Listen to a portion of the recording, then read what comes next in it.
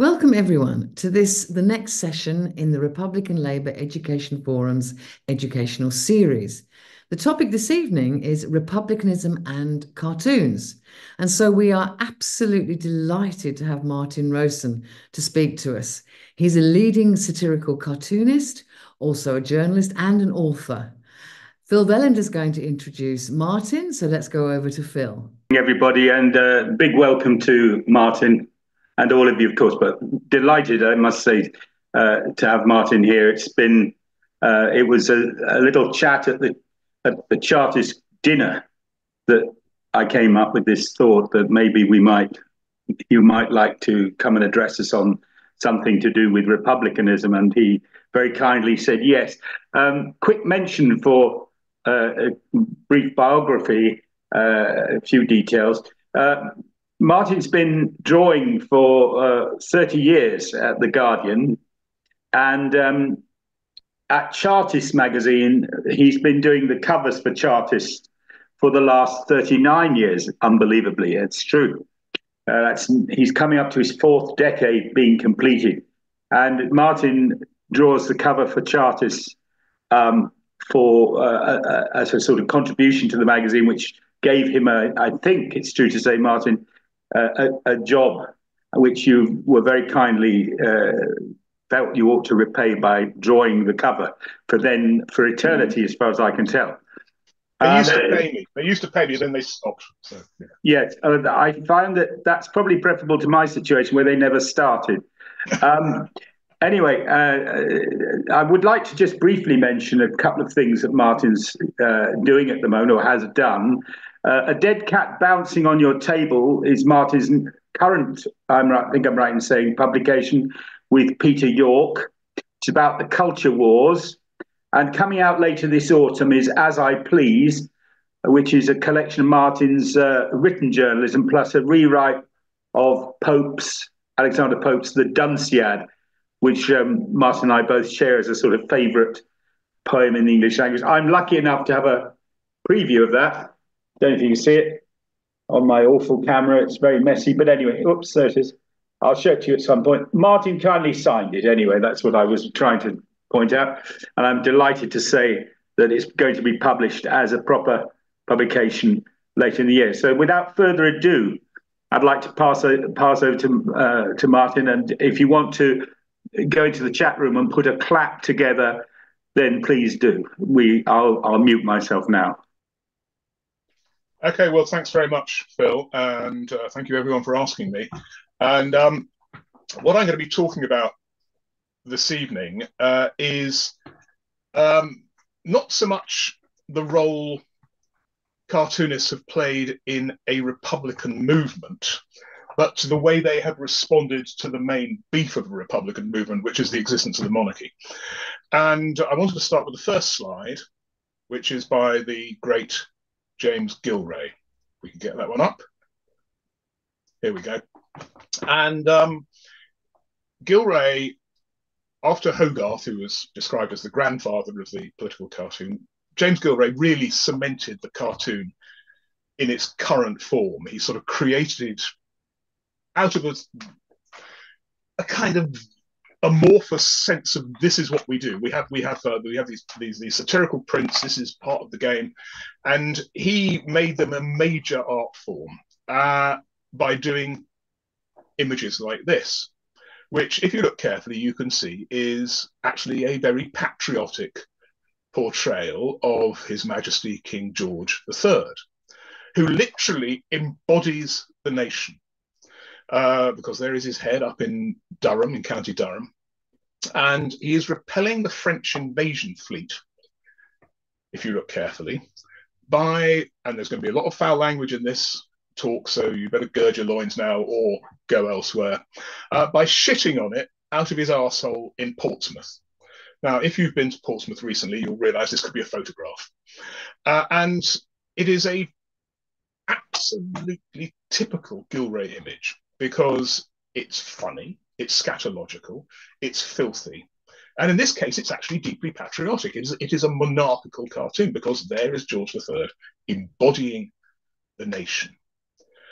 The fact that this was published at all is worthy of note, and it needs a little bit of explanation.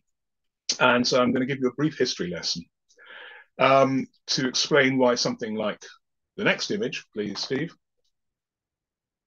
by an anonymous printmaker in 1720 was possible at all.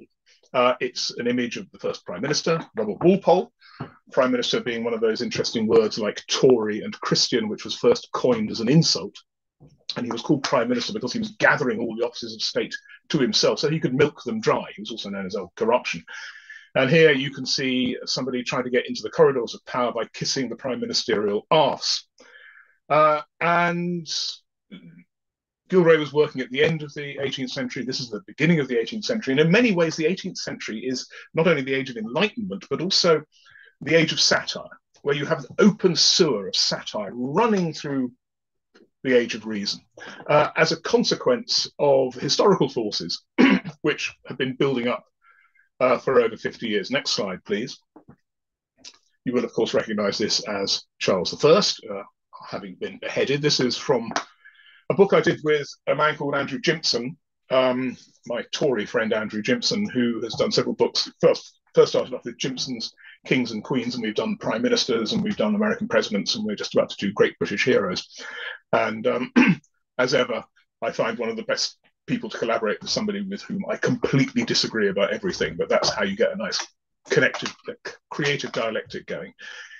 Anyway, as we all know, Charles I was such a bad king that he was beheaded. Next slide, please.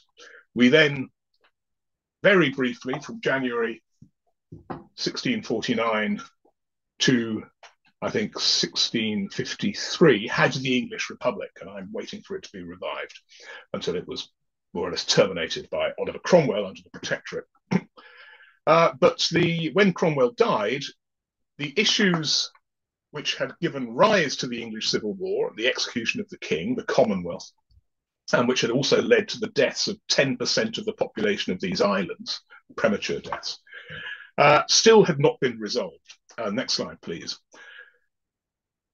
And then came the disastrous reign of James II, who sought to create an alliance with the nonconformists against the Anglican Tories. Because he wanted tolerance for Catholics. And there were all these different forces. There were the grand old cause Republicans, there were the high church Anglicans, there were the low church Anglicans, there were Catholics in there somewhere who weren't really getting a look in. There were the nonconformists who formed the backbone of the Republican armies during the Civil War. And James II was not the man to reconcile these problems. And following a nosebleed which lasted for 4 days, he vacated the throne at the same time as his nephew and son-in-law, which was of course the same person, landed in the last successful invasion of Britain in Tor Bay on the 5th of November 1688. Next slide, please. 5th of November being an iconic date in British history, not just Guy Fawkes Night, but also the invasion of William of Orange, also Tristram Shandy's birthday, curiously enough. And this was the Great Whig Revolution. This was the Whig Revolution where they defeated the Tories, who were high church Anglicans. They set up basically a coup d'etat of Whig landowners.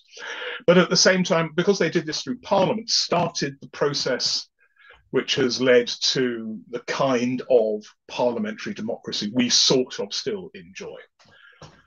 And as a consequence of this, there was one of the most beautiful moments in world history, in my opinion, which has also been completely forgotten. And one of the reasons it's so beautiful is that it was an accident. And it happened in 1695. And it was when they were meant to be renewing the Royal Licensing Act in Parliament. The Royal Licensing Act was essentially state censorship of the press, which had such draconian punishments that it had to be renewed. It's like the Prevention of Terrorism Act. It used to be renewed every 2 years. And the same thing needed to happen with the Royal Licensing Act, because under the provisions of the Royal Licensing Act, you could be hanged, drawn, and quartered for writing rude things about the monarch. If you wrote slightly less rude things, you could be sentenced to having your ears sheared off with a pair of clippers by the public hangman on the scaffold. And the Puritan printmaker and pamphleteer and preacher John Prynne was actually sentenced to have his ears sheared off twice, to the confusion of the public hangman when he pulled back his hair and realised he had no ears. Anyway, the Royal Licensing Act was not renewed in 1695. It seems because somebody, either deliberately or otherwise, forgot to put it in the parliamentary timetable in order to renew it, and therefore it lapsed. And suddenly, because you were no longer likely to have your guts pulled out while you were still alive for writing rude things about the king or his government, there was this mushrooming of free expression and of satire. And they spent 20 years trying to work out how to get this draconian law back on the statute book, and then realized that actually people rather liked this. So they decided they would tax free expression rather than penalizing it. And they brought in the Stamp Act with the death of Grub Street, where these scandalous things were being produced all the time. Next slide, please. Which led directly to the toleration of visual satire, which had been around since the invention of printing, but had been subject to draconian laws unless you were under the protection of a powerful man. But what happened now was, again, a beautiful moment. People started attacking power for its own sake. And this is what I do. This is what I have been. I'm in a tradition which goes back 330 years. And we have been part of the British political establishment for that time. The foul-mouthed, dirty-minded, childish, puerile part of the British establishment. But nonetheless, we are part of that political conversation. And there is no other country on earth which has had a freedom of political expression through visual satire for the length of time we have. And it's something we should be very proud of. As a consequence, it meant that 60 years on from this, next slide, please. The young James Gilray can produce an image like this. I thought I knew every Gilray engraving etching until I discovered this in a print shop in London a couple of summers ago.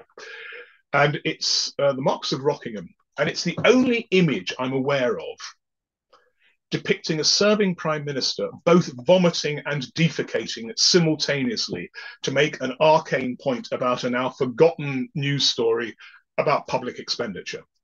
And it actually typifies the English sense of humour. There's something so earthy and puerile and rude and hilarious about it that we should have this on the banknotes. We really should. This gets to the very heart of, if Britishness means anything, this is what it means. However, although this kind of material was tolerated, and indeed it was encouraged by the subjects of the satires, who saw it very much as a mark of their mettle. If you can't take the jokes, then actually you're probably not up to the business of governance. And one of Gilray's biggest fans was Charles James Fox, the Whig leader, who he would regularly portray as a drunken, morbidly obese traitor, and yet would go to Mrs. Humphrey's print shops where Gilray sold his prints and buy them by the dozen. However, occasionally there were problems. So the next slide, please. This print, which was produced in 1795, and if we could have the next one, we just have it in colour. Because when we look at these 18th century artifacts now, we mostly see them in colour, but we shouldn't forget that the original artist wouldn't have coloured them. These were coloured by anonymous women in order to charge more money for the prints. You know, they got paid very badly. But when talking about the provenance of art, we can talk about the great artists, but let's also remember the people who make them last into history by making them look so beautiful. There on the right is the Prince Regent, as he then was, the Prince of Wales, the future George IV, and his infant daughter, Princess Charlotte, who is being presented to the Whig leadership. There's Charles James Fox, the unshaven fat fool, and behind him is Sheridan. And Gilray would probably have got away with this had he not subtitled it The Wise Men's Offering. This is 1795. This is when Tory repression is beginning to kick in against Republican clubs when, for even selling a copy of Paine's The Rights of Man, you could be transported to Australia for 10 years. Had he not called it the Wise Men's Offering, he probably wouldn't have been arrested and charged with criminal blasphemy by a maverick Tory evangelical Christian magistrate in Covent Garden. Now, the way Gilray got off this charge is another story. It involved George Canning, the future Prime Minister, who then basically got Gilray to produce stuff for the anti-Jacobin. Gilray's politics are a mystery to this day.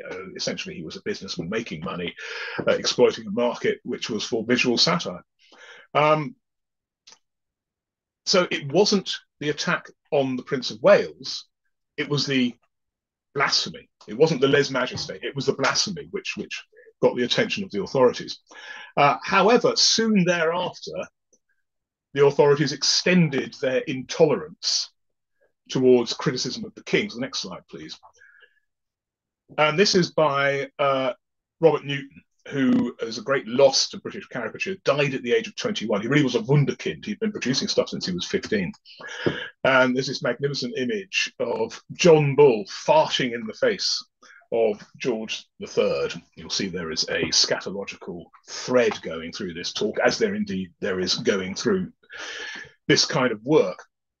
And there's Pitt on the left-hand side of the image saying, "That's treason, Johnny."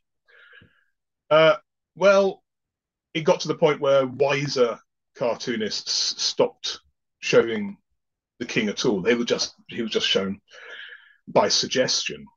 But while Pitt was then being careful after this new climate of intolerance came in, you just look at some of his previous work and you can see that underneath it all, he understood that there was something inherently hilarious about associating the monarch with bodily functions, whether it's an image of the king shitting on the French or just an image of the king shitting. So the next slide, please.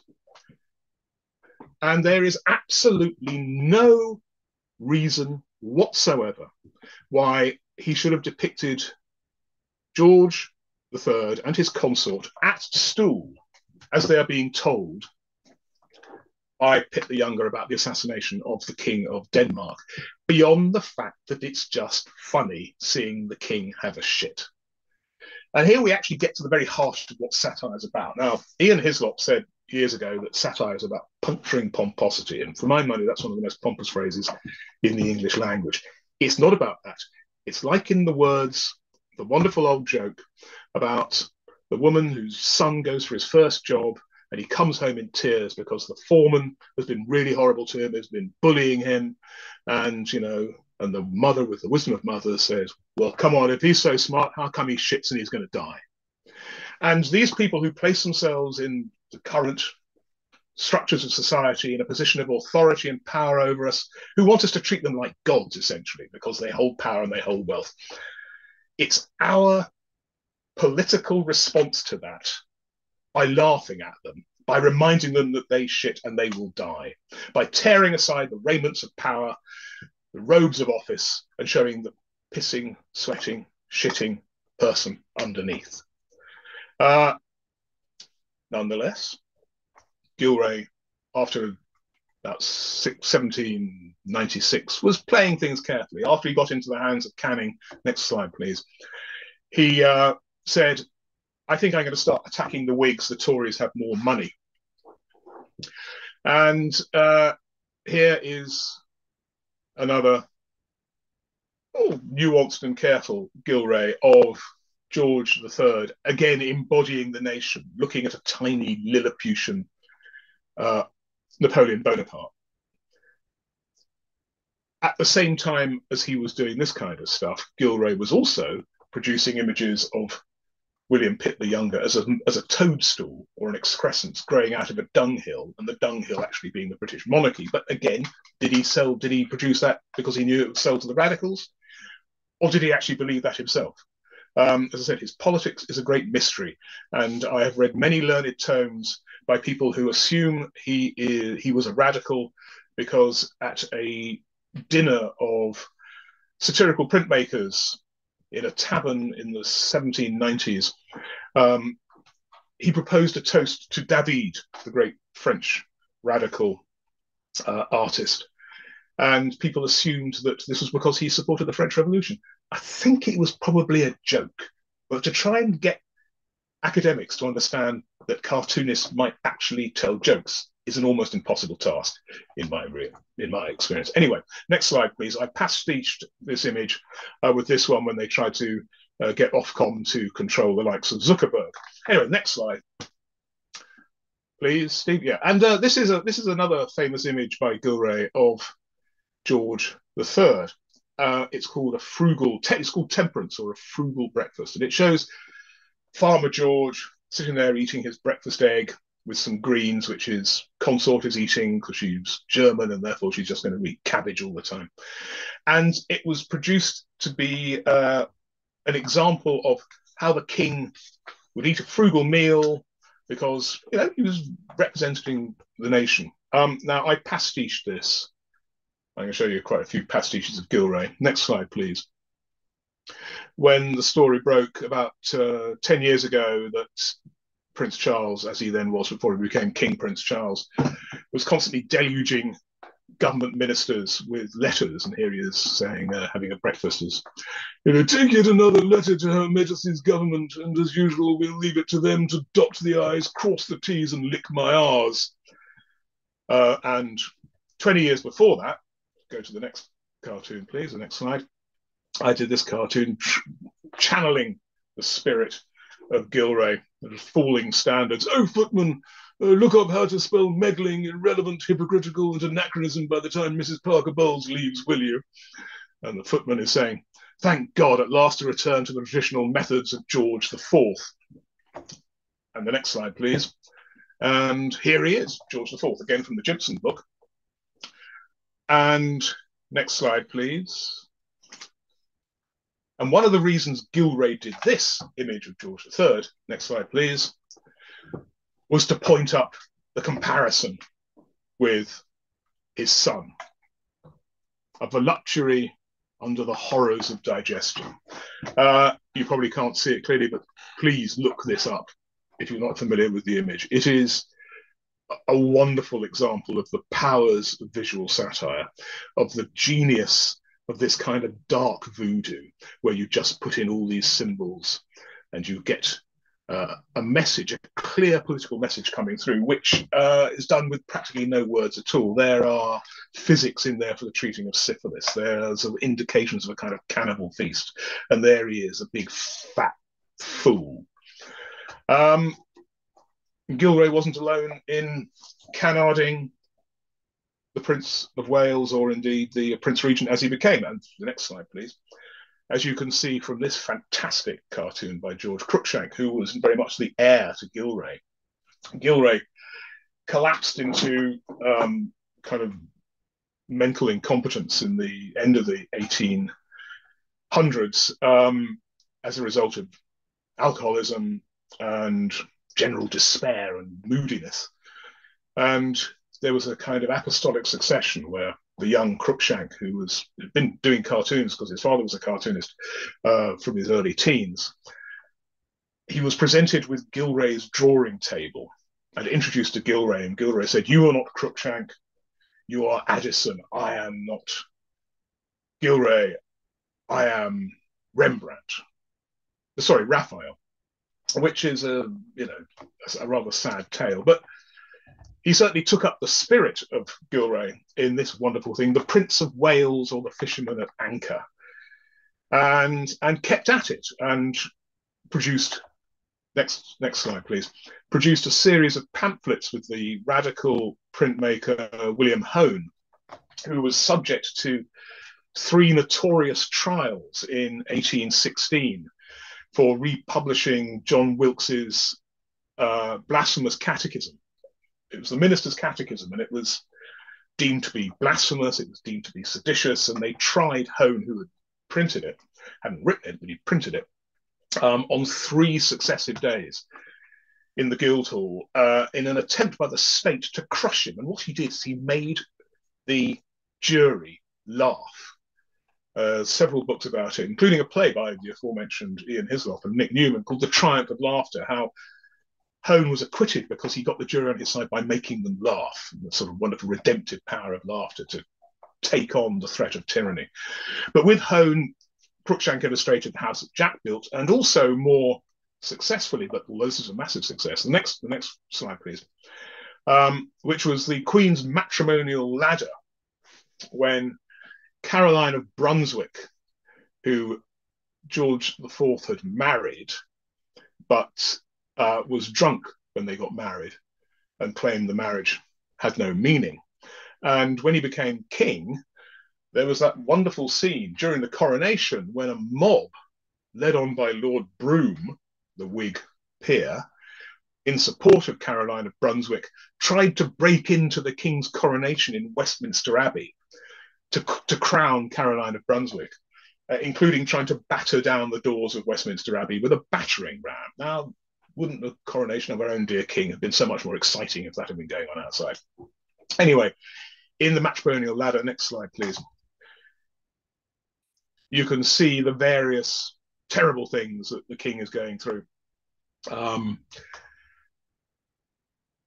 Consternation, recrimination, exaltation, and qualifications and all this kind of thing, and they're just trying to deal with Caroline of Brunswick, which of course he succeeded in doing in the end. So he got rid of her. And next slide, please. And here's a lovely drawing by Cruikshank of the dissolute George IV in a state of complete collapse. And this really was the high holiday, but also the end of this period of satire, of visual satire, in its relationship to the monarchy. Now, one of the curious things about Cruikshank is that he succeeded in his portrayals of William IV as both Prince of Wales and Prince Regent, and indeed as king, in getting paid 3 times. The point about these images is they weren't published in magazines or books. They were published as individual artifacts, as prints.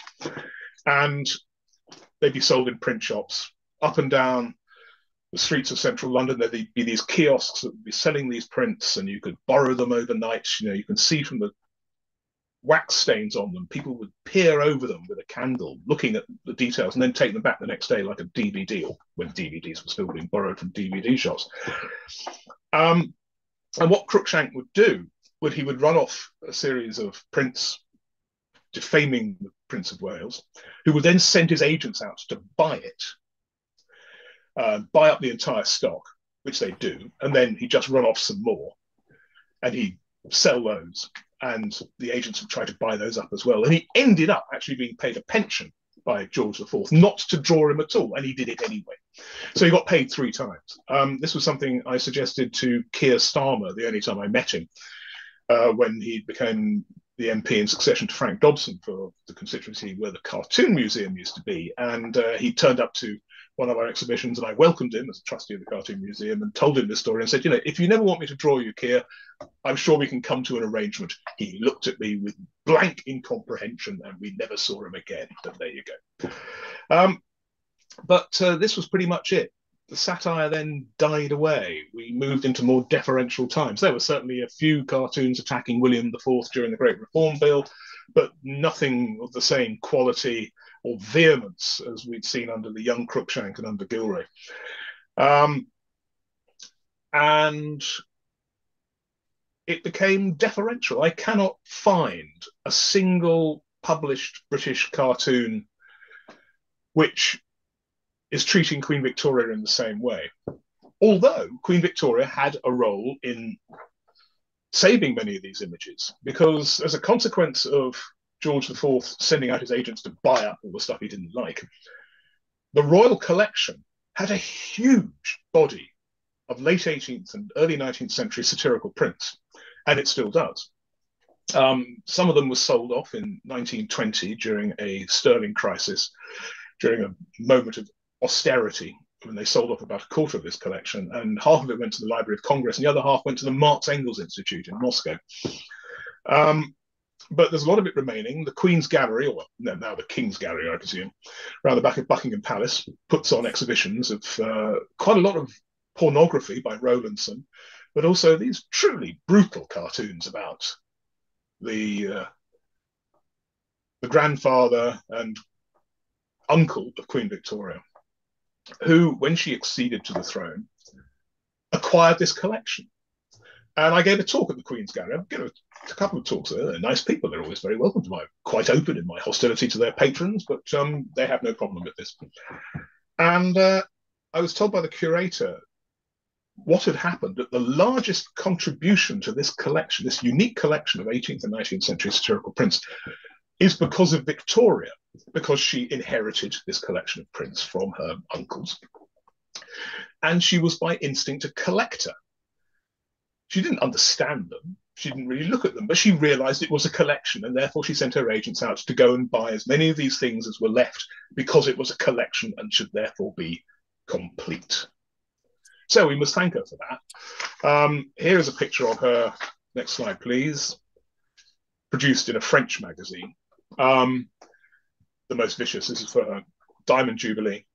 The French have got a long tradition of canarding, nice French word, our royal family. Next slide, please.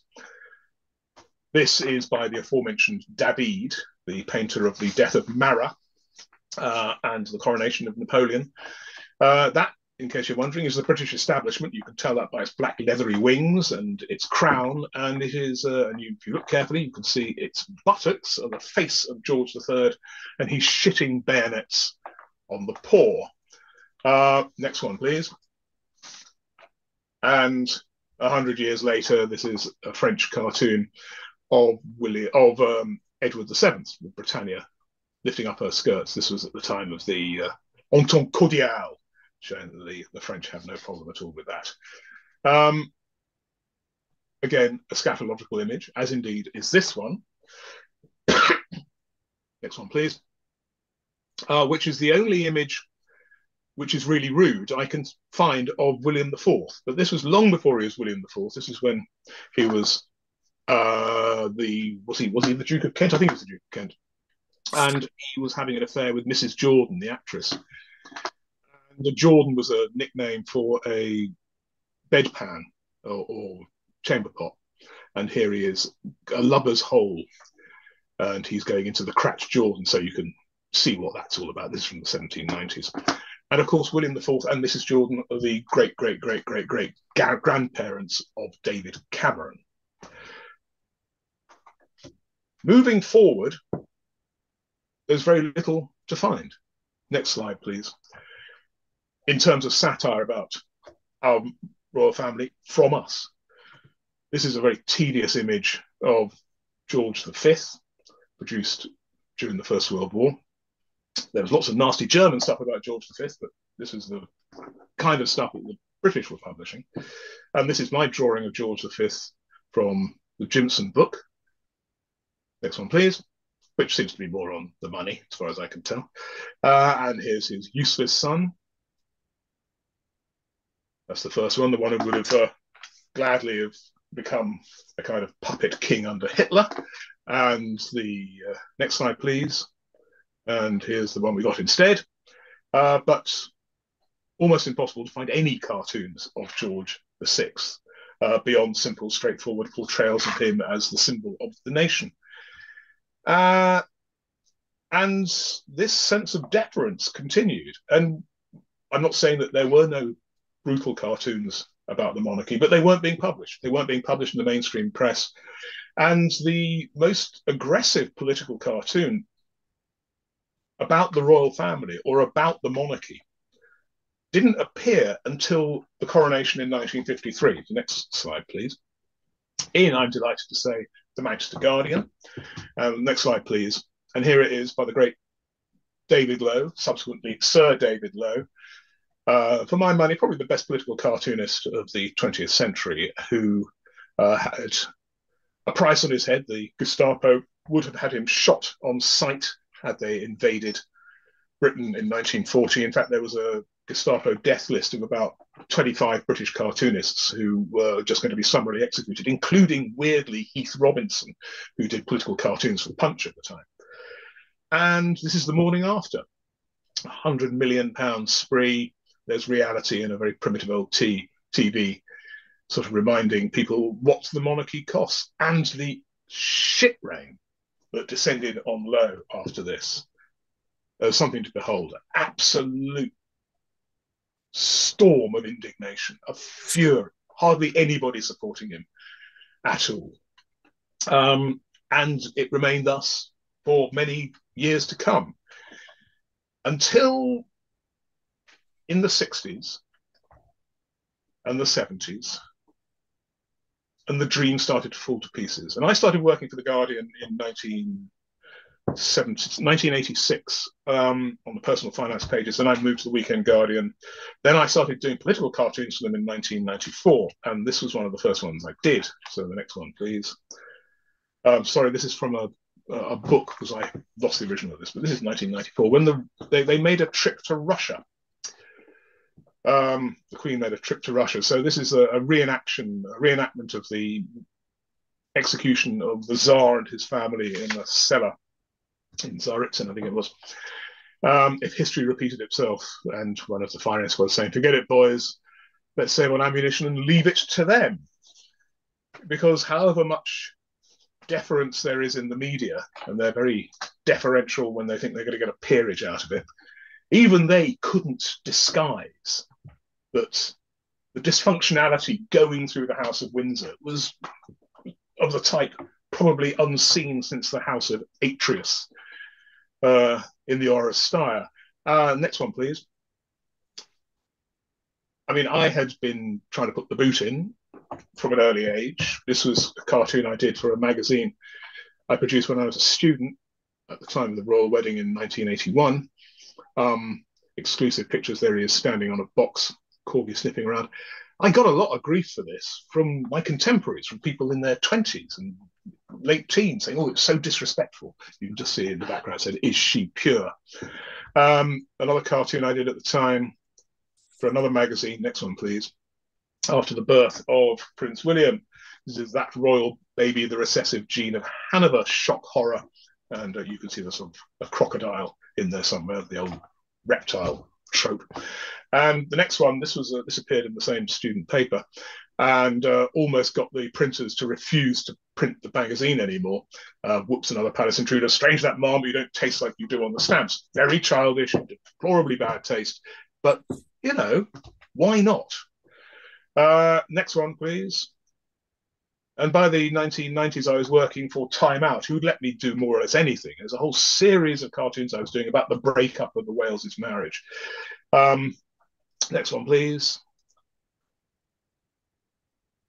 Here she is, the death of the old year, latest pictures when Diana would be visiting the dying. Next one, please.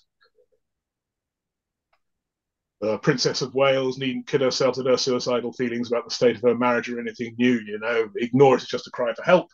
Next one, please. Here they are, meanwhile, the newly opened grounds of Buckingham Palace. I think your mother's taking this Windsor fundraising bit a bit far. I'll chuck over you for only 500 quid a throw. Next one, please. It's pretty straightforward where I'm coming from. And in the long term, not really a problem. His and hers. Tumbrils for the guillotine. Next one, please. And here the guillotine has wrought its dreadful work. And I just want to share the pain with all those other people who have suffered the pain of being beheaded on the order of a revolutionary tribunal of ordinary poor people who just want to be shown that someone just loves them and understands their pain, and so on forever. And the next one, please. And this one, we all live in troubled times. Steady team. Remember, we're the bulwarks of the nation. Christ, they're not showing too, are they? So there's Prince Andrew up to it 35 years ago, for God's sake. And the next one, please. And there's so much for fairy tales. This is Fergie turning back into a pumpkin. And the next one, please. And this is the only one I ever got into real trouble for. And it was 2 weeks after the secret of her bulimia is revealed to the world, the Princess of Wales resumes her hectic public schedule. Of course, the worst part was persuading her to eat a champagne bottle for lunch. As you can see, she's throwing up over the bows of the ship. I would not do this cartoon now. This is a nasty, vicious, unpleasant cartoon. And the response from the letters pages at Time Out the following week was indicative of the fact that I'd probably gone a bit too far. People say, I have loved and cared for a bulimic for many years, and Martin Rowson should be publicly castrated. Read one of them. Another one wanted me to have my house burnt and my pets killed. So, as usual, when people are offended by a cartoon, they then threaten to kill you. I've had death threats throughout my career. I don't take them seriously unless somebody sends one of my children's ears through the post to my home address. But people get very upset about things. Anyway, a lot of people complained about it. The following week, I was gratified that they published a letter saying, "Dear sir, I'm a bulimic. I thought Martin Rowson's cartoon was very funny, and I pinned it to my fridge." Anyway, next one, please. And this one was when Diana was revealed that she was visiting the dying in hospital secretly. And, it seemed a bit... She was a troubled and confused woman who had been treated extraordinarily badly by some really rather awful people. But this seemed to be going a bit far. And this is now in the collection of the British Museum. And the next one, please. And then, of course, she died in tragic and horrible circumstances. Mostly because she had just become a plaything of the tabloid press. Having been appallingly treated by one part of the British establishment, she was then appallingly treated by another part of the British establishment. My colleague Mike White on The Guardian sort of once described her as like a princess chained to a rock as bait for a dragon, which I think sums up the poor woman's life and fate rather well. But the death of Diana was an interesting moment. I remember having lunch with a lefty journalist friend of mine who could not understand, it was beyond her comprehension, why all these people emoting in the streets, this public, this national outpouring of grief, why they didn't turn into a revolutionary mob. And I tried to explain it to her that, actually, that's not what they're about. They're not against the royal family. They're against those parts of the royal family who have treated Diana, who they could relate to for some reason. Lost on me, but what they wanted to do, rather than being told to go shopping, which is what their political leaders have told them to do for the previous 25 years, they wanted to express their emotions. They wanted to emote. They wanted to be magnificently sad, which they were. However, it was a moment. Next one, please. I did this cartoon for The Guardian on the day of her funeral, and it looked for a moment as if it might all go. I did think, watching that funeral, that children really should be taken into care, as they were being dressed in tweed, that, they were going to spend the rest of their lives just sewn into tweed and lead terrible lives. And we know that one of them actually thought that. Next one, please.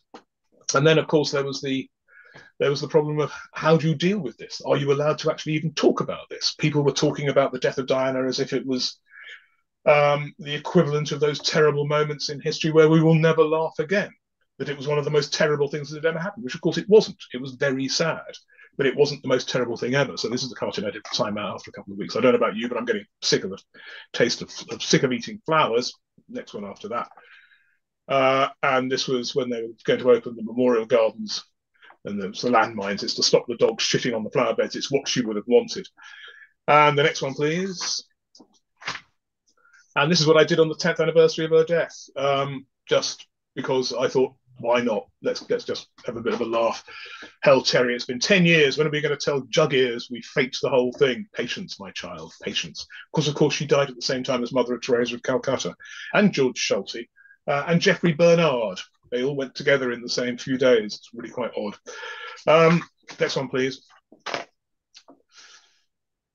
All this time, I'm working for the mainstream media. This is a cartoon I did for the Independent magazine in 1992 of the Queen Mother, where they compelled me to not airbrush, but to Tipp-Ex out her colostomy bag, which was in the bottom of her dress. That's pretty standard. Next one, please. I was delighted for Red Pepper, which is a bit left field as well as left wing. I managed to get away with this one for the marriage of William and what's-her-face. You're only falling for this shit because you're being fucked by the Tories again. And the next one, please. And this was the cartoon I did for The Guardian, which was slightly less on point, but you'll see that the tongues of the broadcast journalists, including Hugh, what's his name? God, I've forgotten his name. He's a national scandal, and I've forgotten what his name is. Woven together into a kind of red carpet, high above the horrors of actually living in Tory Lib Dem coalition Britain under austerity. Next one, please. And this was from 10 years earlier when the butler published his book saying, don't even ask. That's it. You only came forward now because you knew he was going to expose your secret plot to kidnap Posh Spice. Don't be idiotic, Charles. It's because he knows that Angus Dayton is rightful king. So what I was doing is I was taking an old trope about how they in fact are reptilian fear beasts from the planet Zog. Next one, please. Which I repeated again 20 years later in 2020. Never let the light in. Harry, dear, I'm just telling the Queen. Harry, dear, do come and dine and explain to us again precisely what the problem is she's having with the family. You can see they've made a bit of a mess of the woodwork and the carpet with their great reptilian talons. And the next one. And this was for the New European in a review of Harry's book, where you can see that actually this is a family, as I said, the most dysfunctional family since the Oresteia, since the House of Atreus. And the next one, please. Caught in an eternal kind of Ouroboros, where they're just devouring each other. So Harry's devouring Will's is devouring is licking his father's feet. His father is devouring the patriotic red-faced gammons who are devouring the press, who are devouring Harry, and round it goes. And the next one, please. And then the Queen was killed by Liz Truss. I mean, with extraordinary dispatch. Hardly took her any time at all. And I was at a meeting at the Cartoon Museum, which I was still a trustee at the time, when the news came through that the Queen had died, and the Duke of Edinburgh was our patron. And our chair was saying, I just heard the Queen has died, and he spent the meeting writing a letter of condolence to Prince Charles, and writing a press release about the connection between the royal family and the Cartoon Museum was strong and great, which is an interesting thing. It obviously goes down the generations back to George IV. But so I was there with Steve Bell, and I had to do a cartoon the next day, and I said, "Oh God, I've got to do a bloody cartoon about this. How do I do a cartoon about this? This is terrible." We were just trying to think of the most inappropriate cartoon you could do, which would never be published anywhere. And the one we came up with would be the Queen on top of a funeral pyre with the government throwing corgis onto the pyre, which we enjoyed for our own private amusement. What I came up with was this. Next one, please, which I think is not entirely... I mean, I could hold my head up having done this. It made a point. I think it made an important point that there is a galleon upriver, time like an ever-rolling stream, and there is Charles in a rubber dinghy with Liz Truss, in the meltwater. And, it was of significance once. Why are we doing this? Why are we getting there? I think the Republican sentiments are quite clear in that cartoon. And indeed, they are in this one as well. Next one, please. Which was after the funeral, which luckily the week between the death and the funeral, I was actually at an academic conference in California. So I was spared it. But I got home in time to see them bringing the coffin out of the Abbey. And say what you like about the British establishment, they can march in step when they want to. So hooray for that. And here is Charles looking rather sad, or King Prince Charles, as I think we really should call him, while they take away all the showbiz stuff, all the props, and the Tory party conference is coming on, and the rest of the news agenda is coming on. But I also did this one for Flying Leaps, my anarchist poster maker friends, who have a splendid tradition of putting up posters, of fly posting around the place. And next one, please. And that's where that was on Coronation Day, scattered around the place. Nobody really noticed. I don't think anybody really cared about the coronation. It was raining again, rained at the last coronation, rained at this coronation. tells you something about something. However, we had a party that year, and every year we like to have a theme to our party. So we had a coronation party in August. Next one, please. And I made this little tableau. You can make your own coronation anytime you like. If you look carefully, you can see in his right hand, Prince Charles, or Prince King Charles, is holding a fur cup. My cartoons are always littered with these fur cups. It's an homage to Merritt Oppenheim, the surrealist sculptress, who produced Objet, which was a cup and saucer made out of fur, and a fur cup, because it's an homage to a surrealist objet. It is pronounced with a thick French accent, so it's a fur cup. And so it's a fuck up, basically. So he's holding a fuck up, and there they are. And the crowns had boiled sweets in them. And we finish on this one. We finish on this. The next one, please, which is the Duke of Edinburgh, who, very briefly, I know I'm running a bit over time, as I said, was the patron of the Cartoon Museum. And as a consequence, I met him several times. And he would always fix me with a gimlet eye. And there was one occasion when we had a fundraising dinner at St. James's Palace, and there were 3 cartoonists in the room. Myself, Peter Brooks of the Times, and Nick Garland of the Telegraph. And Garland was too grand to meet the royal family. He's far too high class. So Brooks and I were summoned into the ducal presence. And he said to me, "So, is your work ever syndicated?" And I said, "I actually have absolutely no idea." And he turned to Peter Brooks, and I need to stand up for this bit. So if I can just get a shot. And Brooks went, "Peter Brooks, sir, the Times," like that. At which point Phil the Greek said, "The Times, bloody self-righteous Murdoch rag, I wouldn't have it in the bloody house."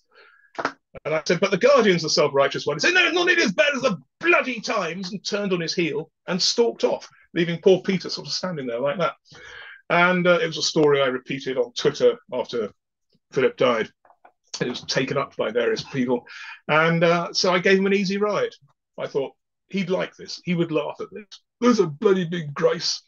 And that's where we are. That's where cartoonists are, where we give them a kick, we make people laugh, and I hope treat them with the irrelevance they deserve, despite the fact that they are, as my father said to me when I was a very small boy, they are the cock crowing on top of the dung heap, which is the reason why we're Republicans. Thank you very much for listening. Thank you very much indeed, Martin. Steve, if you could stop screen share, that would be good. Thank you very much indeed. That was hilarious. I had to mute myself because I would have been laughing and disturbing the whole meeting. It was very, very, very good. But I have to say, though, I had a very soft spot for Princess Diana, and I was sad when she died, I must admit. Anyway, if anybody would like to ask questions of Martin or would like to contribute, please put your electronic hands up now and I can bring you in. Mike, I'll bring Mike in. Thanks, Martin. That was a wonderful kind of parade through the best part of 300 years. And I just wanted to, I mean, you know, the cartoons of the 17th and 18th century were truly savage, and they really went for it in a way which was extraordinary. And even though the monarch was often at the center of it, they really pricked the sort of pomposity of a lot of political life and, you know, the coffee house life and all the rest of it. Not aware. Well, one question I have, did any cartoonists satirize the slave owners, for instance, during the run-up? Right. Well, you can tell us about that. They also satirized the abolitionists.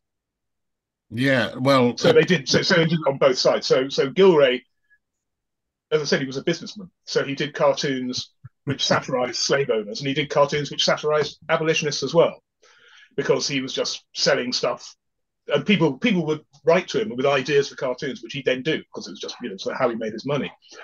But it's interesting. I mean, Kenneth Baker, the former Tory Education Secretary, was a trustee of the Cartoon Museum as well, and knows his cartoons. I like Kenneth a lot.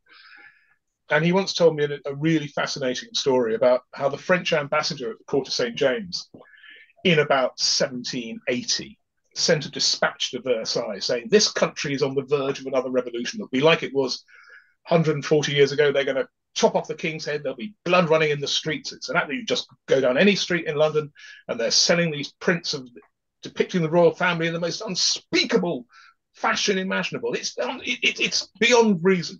It's going to be terrible. There's going to be another revolution. And of course, exactly the opposite happened. Because in France, they had no tradition of tolerated visual satire. They had no sort of escape on the pressure cooker. And what they had instead, they had sort of sex libels and samizdat bile. But there was no element of humor about it. There was no element of laughter, which sometimes makes me feel worried that, we laugh instead of actually taking to the streets. But it did stop the blood running through the gutters. That's one thing in its favour.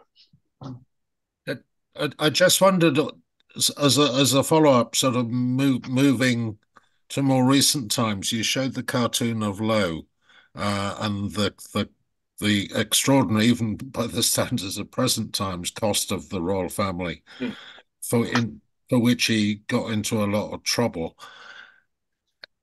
Did the Guardian defend him, and before you jump in, does the Guardian defend you? And a very final question, has anybody been able to produce a cartoon? There will not be much humour in it, I'm afraid, or very hard to find humour in the whole Gaza situation. Well,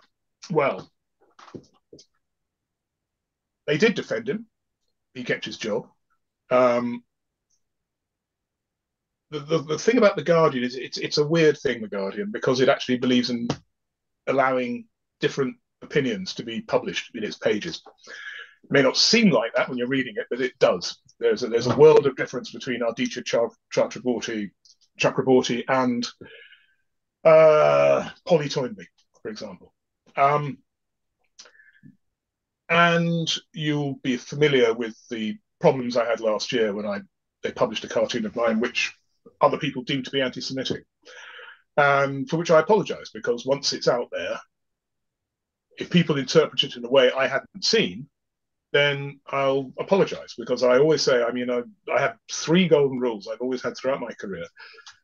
I never attack anybody less powerful than me. I never attack people for what they are, but just for what they think and do. So I don't attack them for their gender, their ethnicity, or their sexuality. And if I ever offend somebody I haven't targeted, and I hadn't targeted Richard Sharp, I will apologise. So I apologised. And I sorted it out. And the paper, I'm still working there. Sometimes you think, actually, it gets pretty hard. It gets pretty hard because there are certain things now which people don't want to go anywhere near. I've never done a cartoon about the trans debate. In fact, I don't even make jokes about it. A few years ago, when I was still active on Twitter, I just wanted to put underneath my profile, I, me, which I thought was quite a good satirical comment on the trans debate, because that's what most people think of. They don't think of that's the pronouns they use. It's all about me. It's me. And my daughter, who's then in her late 20s and is clued up about these things, saying, don't do that. You will be crucified online by everyone. And it's just not worth the bother for a gag. And she was right. It's sad when that point of view becomes the orthodoxy. I'm not going to say this because it's just too much bloody trouble. I have done many cartoons about Gaza. No jokes, but humour is merely part of the armoury of a political cartoon. But I've done Gaza at least 20 times in The Guardian and elsewhere. Thank you very much, Martin. I've got Tim Oxton. Tim, I'm going to bring you in now. Yeah, okay. First of all, thank you very much, Martin. Secondly, I'd like to say how sad I was when Steve Bell was sacked by the Guardian. You're you're still in contact with him, I imagine. How is he getting on? He is well. I don't. I mean, it's not my place to talk about Steve's relationship with the Guardian, because that's him. I think he is sanguine. I think he. I mean, he has said, it was the way to tell me to retire. And he's 74, and he probably had enough. In a way, they had fallen out of love with each other some years ago, and he wasn't very happy there, and they weren't very happy either. And it was just, that it was all very. I don't really want to talk about it more than that because it's not my place to. But okay, I went and we did a gig about Gilray, in fact, at Yale in May. So we had a nice trip to the States together, and hung out, and we're mates. And I'm very sad that what happened. Thank you very much, Martin. Okay, thanks. I'm going to bring in Phil Vellender now.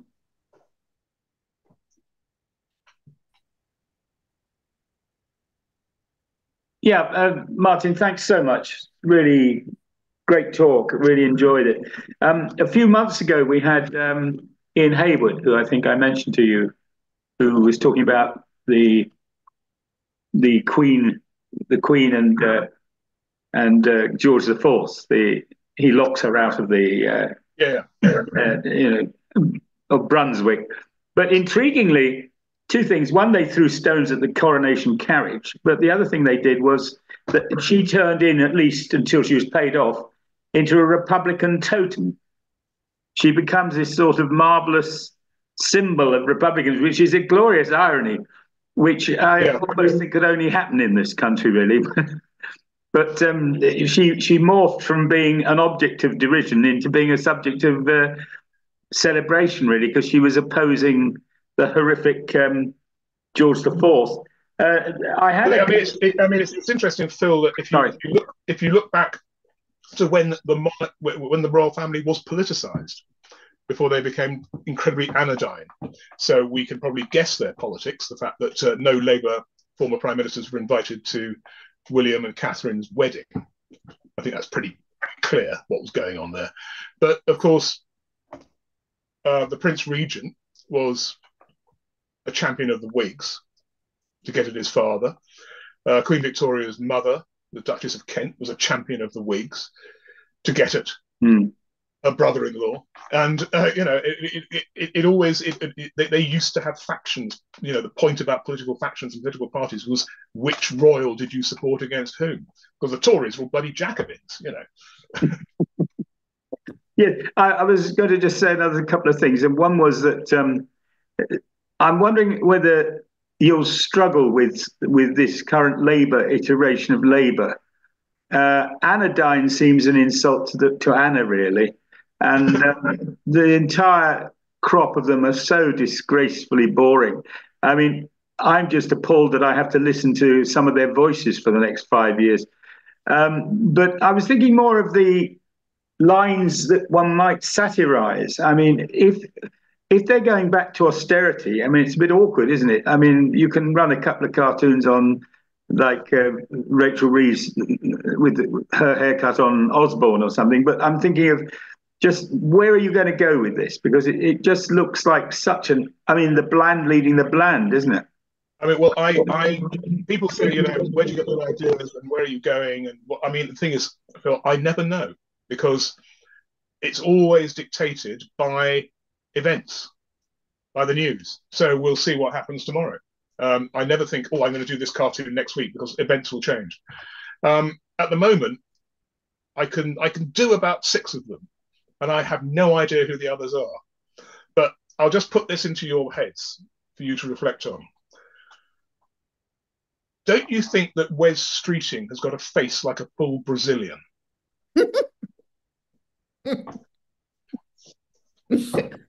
He's very shiny. He's very, very shiny.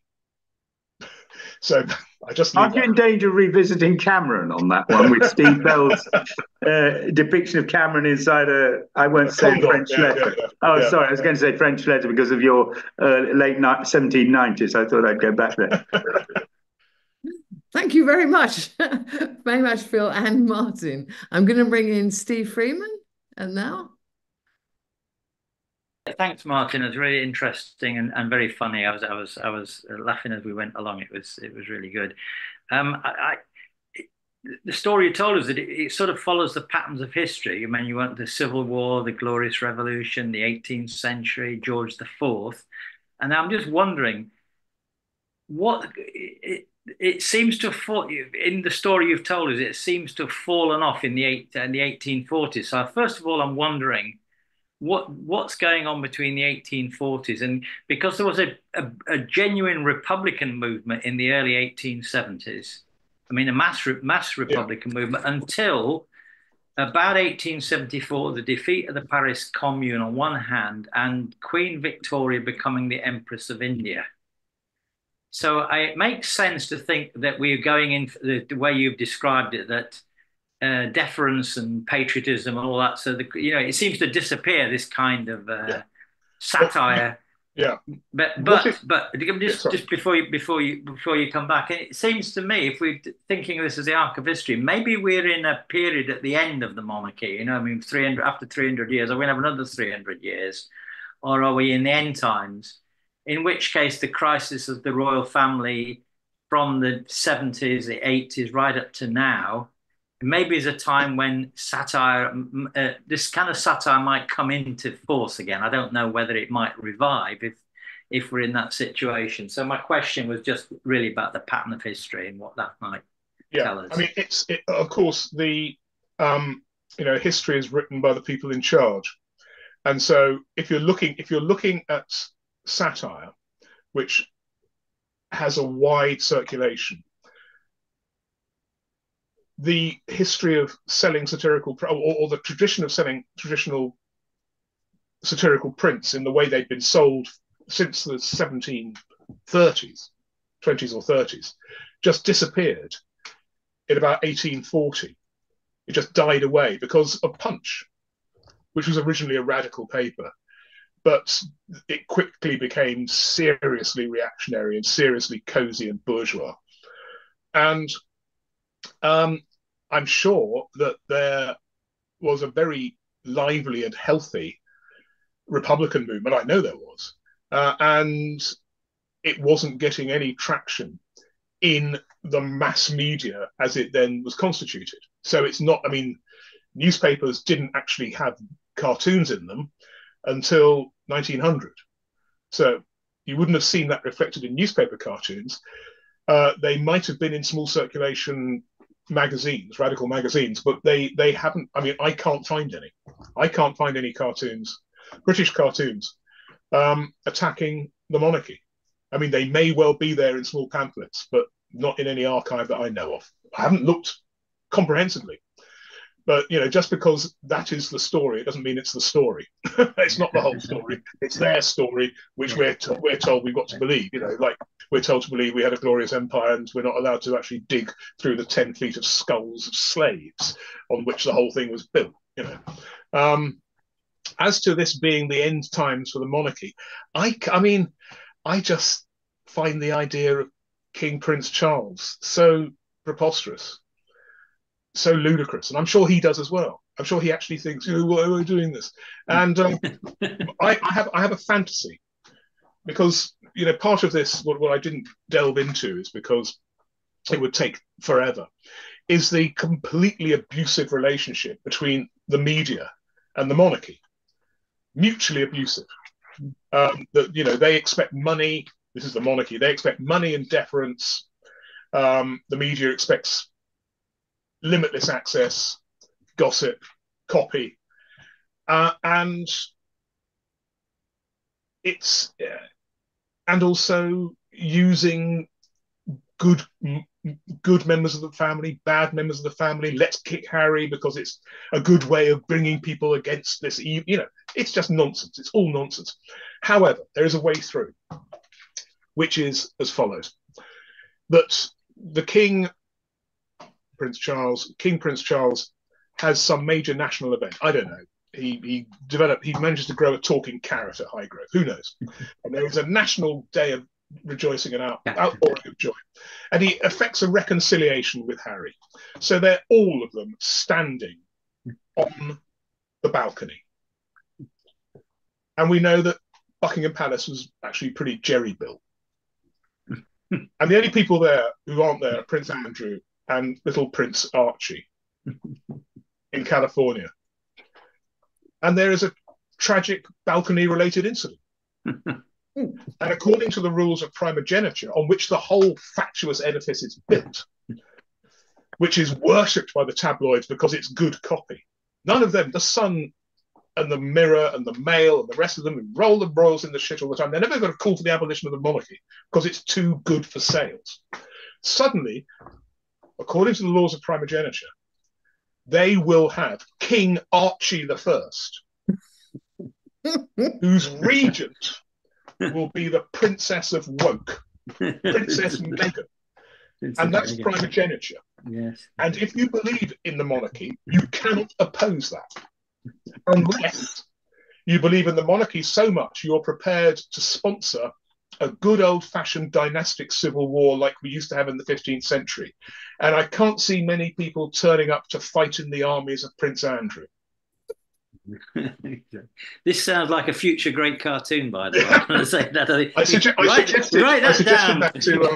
Write that down for a future cartoon. Yeah. Well, I used to illustrate Kevin Maguire's column in the Daily Mirror, and he's a fierce Republican, and he was going to write something rude for the coronation, and I suggested he write that column, and he said they won't let me. They just won't let me. So. Thank you very much, Steve and Martin. I'm going to bring Jennifer in now. Jennifer? Thank you so much for that wonderful antidote to the Labour Party conference today. I wasn't watching. I went out to lunch instead. No, well, you were very wise. I wanted to thank you for talking so much about deference, because I feel that deference is our downfall. We are never going to have a revolution while the country defers all the time. I know. And it just makes me very, very angry. And I seem to have been born without deference, whereas everybody else has it in, I don't know, whatever. And just makes me very angry. We need to drop the deference. They're only humans. And of course, all that scatological stuff is exactly the right thing to do, to puncture the deference. So thank you for raising that. I don't know how we can change the population's mindset, but we must. Absolutely, Jennifer. I couldn't agree with you more. I'm going to bring Mike back in again. Mike?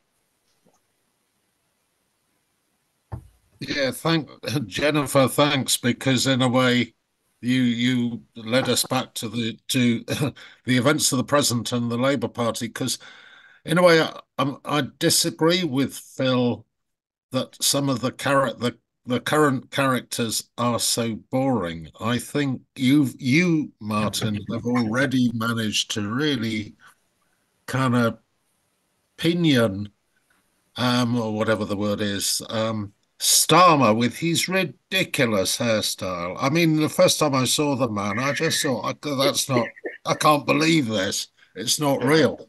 And you've just developed it into this sort of crenellation, and it's great.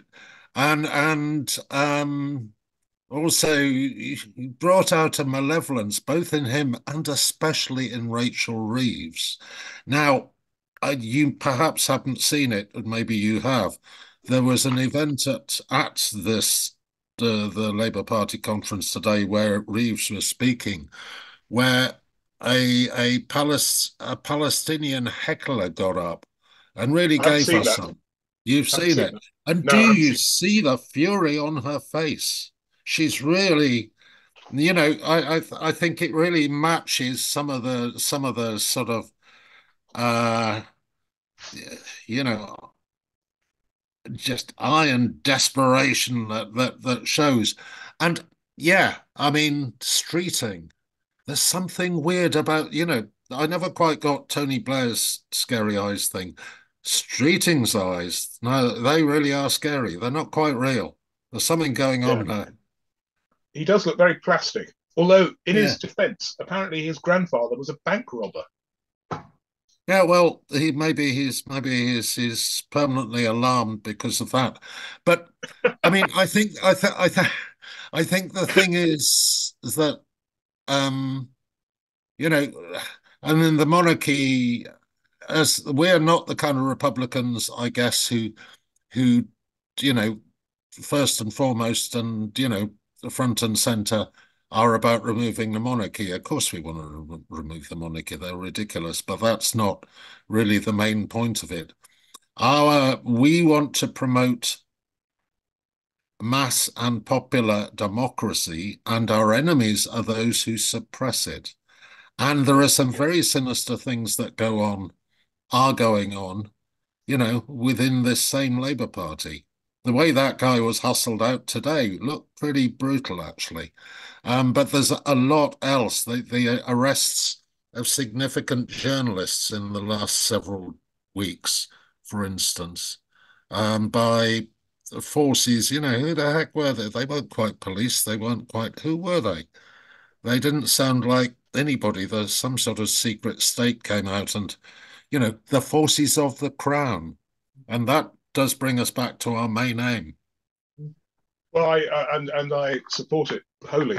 I think people ask me. There are a lot of people who assume they know what my politics is. My politics is basically, the politics which wields power, the politics which seeks to usurp it, and the politics which seeks to thwart it. And I'm firmly in the third category. That I think we should just, anybody who wants to be prime minister, you should attack. Anybody who wants to wield any kind of authority or power over me and take away my autonomy should be stopped. And that includes people who want to be richer than me, and steal my autonomy that way. That this is not the kind of animal we are. It's a completely false lead we've pursued. We've somehow got diverted from what we should truly be. But it's all so preposterous. But also the sight of the Labour Party being like school prefects, I've always found utterly nauseating. You can trust us with the school prefects. Let's all sing Kumbaya and pretend everything's fine. No, actually, burn the fucking school down. Marvellous. Thank you, Mark. Excise that bit from that. Not at all. I refuse. I'm going to bring Phil in again. Yeah, thanks, Martin, for that exercise. I like the idea of exercise books and exercise books. I think my thinking on this is that the Labour Party as such is just the management while the Tories are out of power. But basically, we don't want to do anything too difficult. But the point people don't, I was listening to James O'Brien's show while I was coming back from London, and it really was shocking the way this man who has made millions, he's a very wealthy man, and how they broke Britain. And yet he hasn't got the faintest idea about what these people actually, who they work for, what they work for. And our definition of the crown, Martin, is that network of power and influence. It's not about institutional things like king, parliament, that stuff. The fact people don't know the difference between the crown and the monarchy is significant, I think. But when you watch him, then they get all caught up with, you're saying, well, Starmer's nothing compared to Johnson because Johnson spent on a room what Starmer spent in 5 years. This is a kind of journalism that somebody who's supposed to be a radical comes out with, and it's absolute garbage. But the crucial thing I think about Labour is people in this country, within 3 weeks, his popularity has dropped like a stone.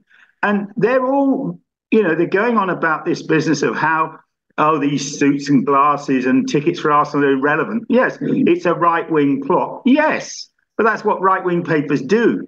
But what's crucial is nobody's asking why they brought in this cut in the pensioners. Who does that please? Who do they do that for? Who did they do the two-child allowance, two-child cap? Who did they keep that for? That's never connected up with anyone. It's left there floating in the air. And look at Rictus Reeves, as I call her. She has a smile like a rictus. She looks half dead when she smiles. I think that who are they serving? And the answer is the City, the Treasury, and the Bank of England. The Crown is financed by these things, and then they buy their way into the party, just like the Tories. And then people think they're different. They're not. Labour are managing the shop, as you rightly say, until the Tories have grown up enough to let themselves in through the back door. I think I sort of worked it out the other day. It's a nice conspiracy theory, so let me run with it briefly. That we know that actually the world is run by the bond markets, which are like a force of nature because they're not susceptible to logic or sense or charity or kindness or rational thought. They're just a thing. But you have to make a ritual sacrifice to the thing. And the Tories don't really have to try too hard to make the ritual sacrifice because they rapidly identified throughout the 14 years they were in power, we need to be performatively cruel to a section of society. Who should we do that to? The young. They're never going to vote for us anyway, so we'll triple their tuition fees, we'll offer them no hope of the future, we'll call them snowflakes, and then we'll conscript the little bastards. And The Guardian actually, I never actually pitched it to The Guardian, but I wanted to do a cartoon when Sunak, same person, was suggesting conscription of him and James Cleverly standing next to a wall in front of a firing squad, one of them saying to the one, maybe it wasn't such a good idea teaching them how to use guns, But and of course they have to do that because they have to prove to the bond markets, who like to see a bit of toughness, a firm hand on the tiller. So they have to engage in performative cruelty. So performative cruelty, well, let's make the tough decisions and beat up the weakest person in the room. We won't make the tough decisions about actually closing down the bond markets or taxing the hyper rich. We've got a choice between that and beating up a crippled child. Okay, Sonny, throw away your crutches and take your medicine. It's always the same, always the same. And of course, Labour have to go through the same thing. Otherwise, there'll be a run on the pound, and have a sterling crisis, as is the traditional way. And they'll think, well, we've got to do this, we've got to do this, we've got to do this. Well, we'll keep the two-child limit because we'll just say it's too difficult to do that, and that's a bit difficult. And we'll just make that a point of loyalty, and we can purge McDonnell as a consequence. But we've got to do something else, otherwise they won't believe us. There'll be a run on the pound. What we do? Well, who's not going to vote for us? The old. Fuck them. Let them freeze to death. Fuck them. Who cares? We'll show we're tough. And it's a kind of Peter Mandelson political playbook, which was 30 years out of date 30 years ago. And it's preposterous. And what they should do is quite simply make the tough decisions, which means you take off the entrenched institutionalized power by, for instance, banning hedge funds. Why not? Do what Harold Wilson was going to do, nationalize the City of London. Actually say to the money people, we're going to tax you at 110% on all of your wealth until you are in grinding poverty just because it's funny. You think you're all powerful. We are the state. We have atom bombs. Fuck you. No one will ever dare do it. It's preposterous. It's utterly preposterous. That sounds like an absolutely marvelous idea. And I really, really, really wish we could do that. That's absolutely brilliant. It's like your balcony. It's an idea that people find incredibly popular when I suggest it, and of course, it's never going to happen. Isn't that a shame, though? It's like your balcony vision. I mean, I can't get over that. I think that's marvelous. So I don't see any more hands up at the moment. It's been absolutely brilliant, Martin. So entertaining, so relevant as well. To what we're talking about, what we're all about in this group, but just absolutely brilliant. Thank you so much for coming and talking to us. Just before we say goodbye, I just wanted to advertise our next session, which is all about the Commonwealth. Steve is going to go back to basics and talk about our vision for Commonwealth of England. And I'd also like to just advertise our trade union group. because it is now Republican Labour Trade Union Group, and those people who are interested, who are very active unionists, please do get active on our WhatsApp group and come up with ideas, etc., because I'd like the group to just go from strength to strength. So now we've got. Before you finish, Carol, sorry to interrupt you. Can I just mention Martin's book again, just before we go?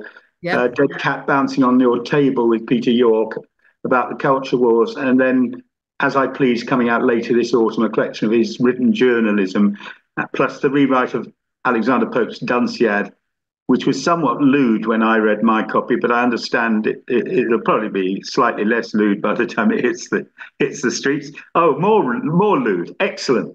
Just checking. All right. Sorry about that, Carol. Carry on. Yeah. Can you Phil and Martin, if you can send me those links, I can when I send out the recording, I can send the links to those books as well, so that people have got the links to them. Okay. Thanks very much, Phil. So I just want to say, thank you very much indeed. It's been a highly entertaining session. Thank you for giving us so much of your time. It's been brilliant. And to the questions as well. The questions have been really good and enabled you to come up with some brilliant answers as well. So thank you. Thank you to everybody who's attended, and enjoy the rest of your evening. Okay. Thanks very much, everyone. It's been a pleasure. Thank you.